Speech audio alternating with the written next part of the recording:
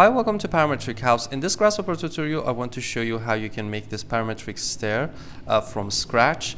As you can see here, we're going to define a pi multiplication, which is going to be how the spiral is going to define height. The radius, which is going to define and change the radius of the stair. Then we will have the number of count for the stairs we want. There's also extension for the stair threads. So you can see here we can extend them. The thickness for each of these threads. And also a thickness for the stair riser. So just a thickness we give through this one. So we can make a completely parametric stair in Grasshopper from scratch. Okay, let's get started from scratch. To make the spiral, the fastest way you can do that in Grasshopper without using any plugin is to go to the vector and point, and we can use this point cylindrical here. This is a base plane. Because we want this to be an XY plane, I'm going to go to the params menu and connect a point to it. Whenever you connect a point to a plane, it's going to assume it's an XY plane. We are actually saying that we want the base plane to be in XY, so I'm just going to give the point to the plane. Because we want to make this cylindrical, what we want to do here is a radius we want to define, right? And then we also have to define an angle. So this is going to be the angle. And also there is a height for each of these. So we can say h1, h2, and so on. So that is also controllable in this point cylindrical components. To make that, I'm going to make a range of numbers for the angle. Because it's a degree, I'm going to right click on the angle and make it degrees. And we want to say we want to start from 0. So I'm going to give a construct domain, which is going to control the domain of the range from 0 to whatever I want. So for example, I can say 90 degrees to maybe 1000 degrees with 2 decimals. You can control that. So that is going to be the end degree. And I'm going to give that to the angle.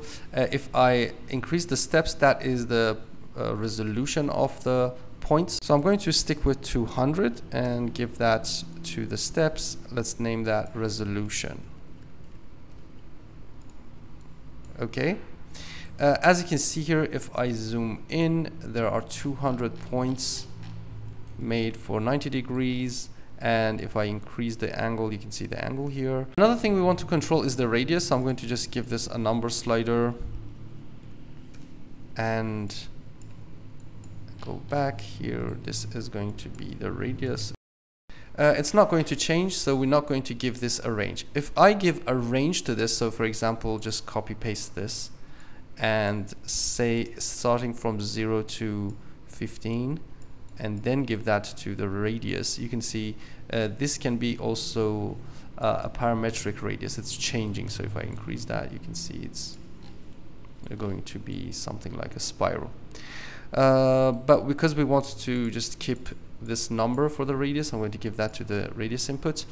Another thing we want to define here is the elevation. Again, we're just going to copy paste this and make a range for the elevation. Maybe we want to start from 1 to 100. This is going to be the height.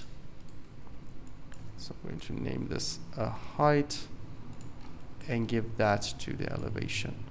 If I increase that, you can see that we can control the elevation, the degree, and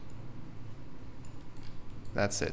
That's how you can use the point cylindrical. Okay, now that we have the points, we can convert that into a curve. So I'm going to use the curve interpolation and give it to the vertices and turn off the points. And now we have the curve in Grasshopper. You can see that we can produce that in Rhino too. And simply by changing the end degree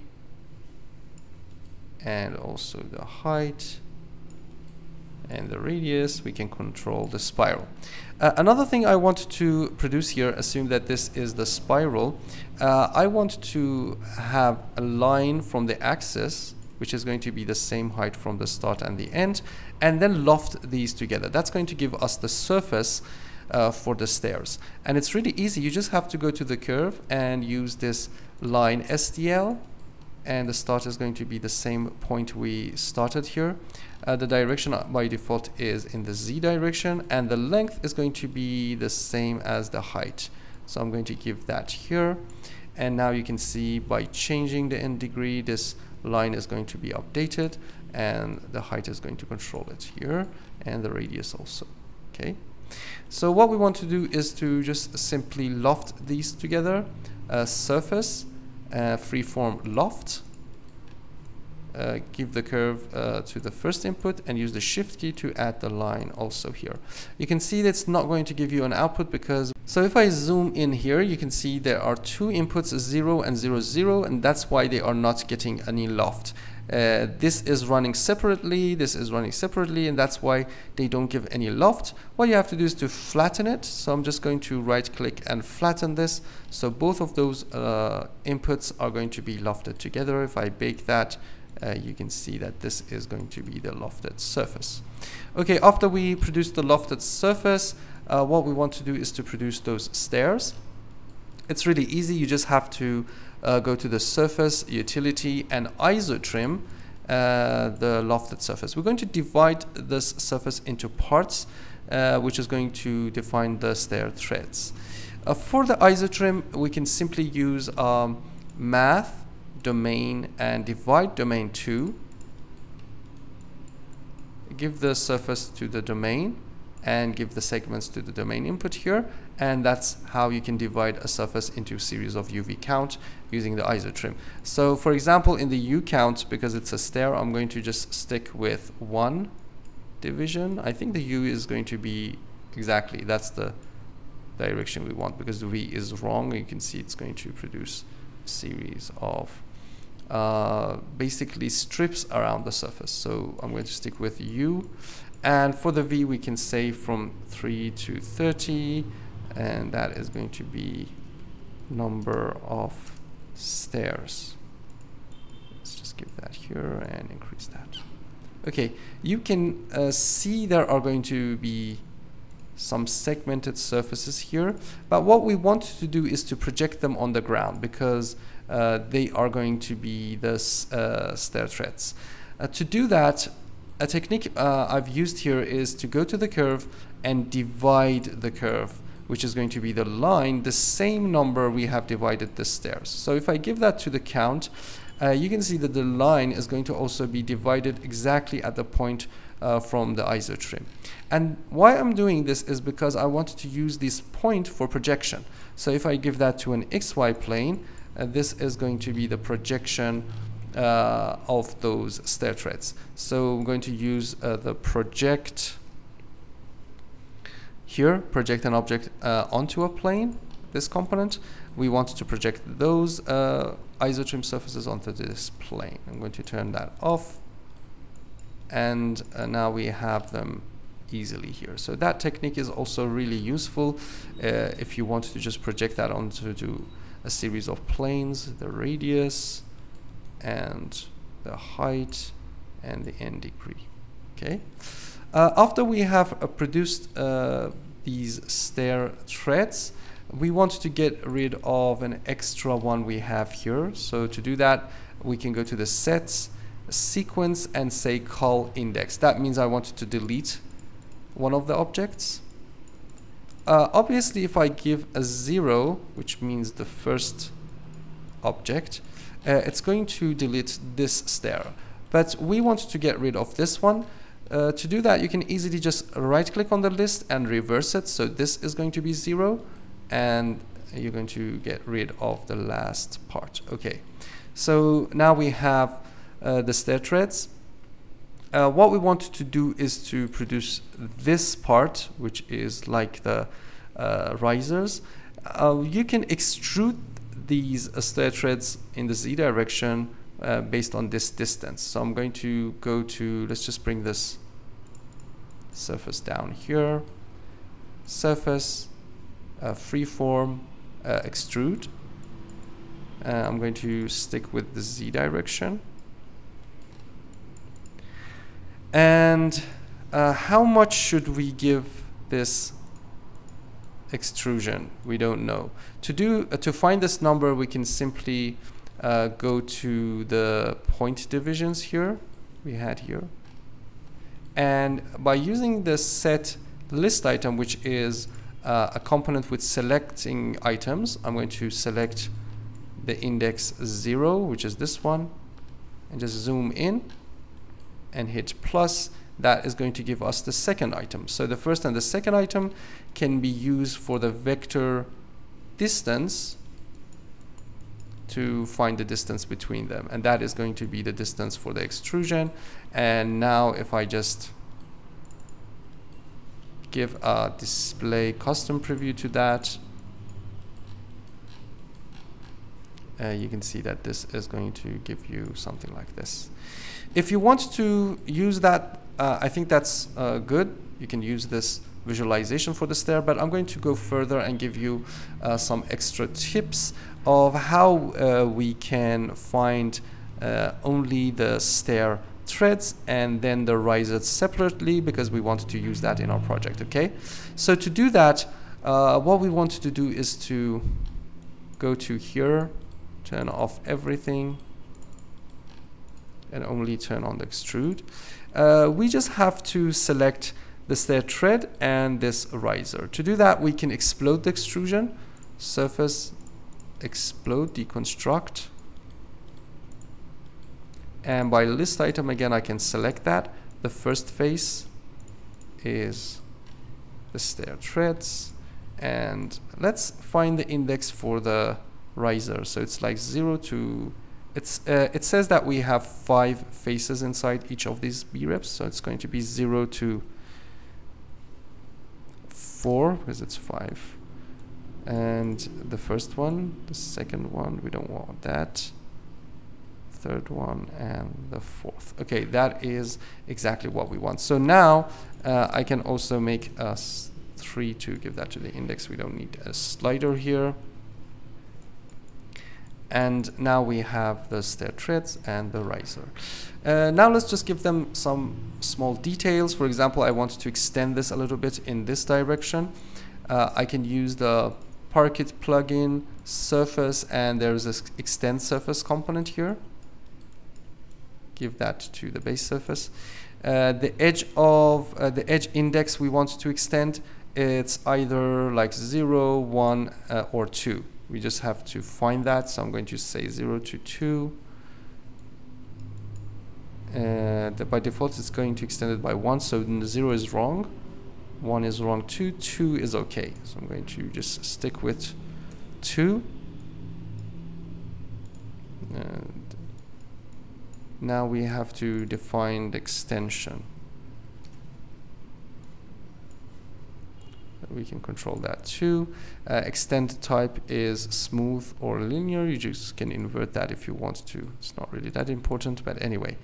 After extending, we have to extrude it again. So surface, freeform, extrude, Z direction, and this is going to be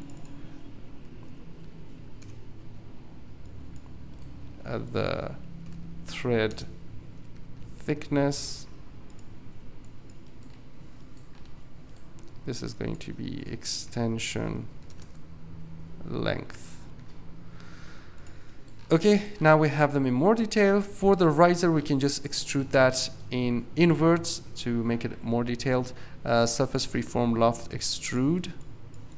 To find the direction, there's a trick you can always use if it's a flat surface. Go to the params menu, connect a plane to your surface.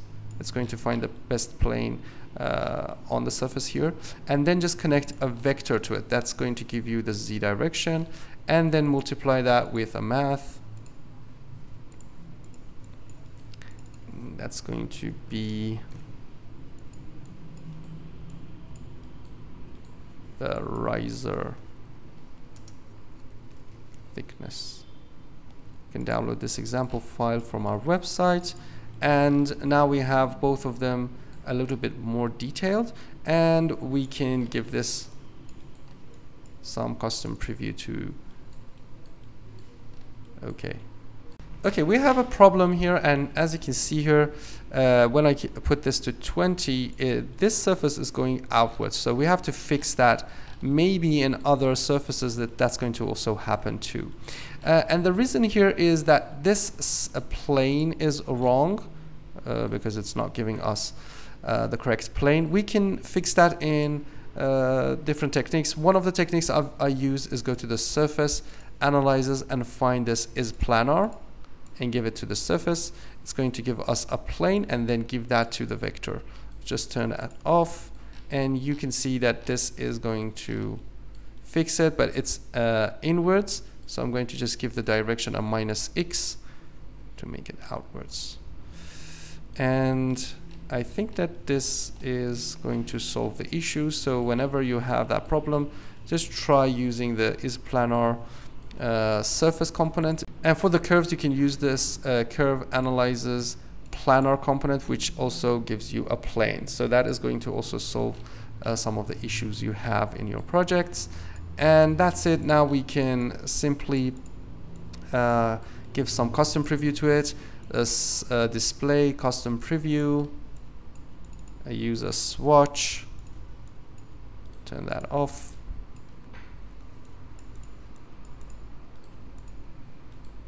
For example, maybe two colors, a yellow and a green.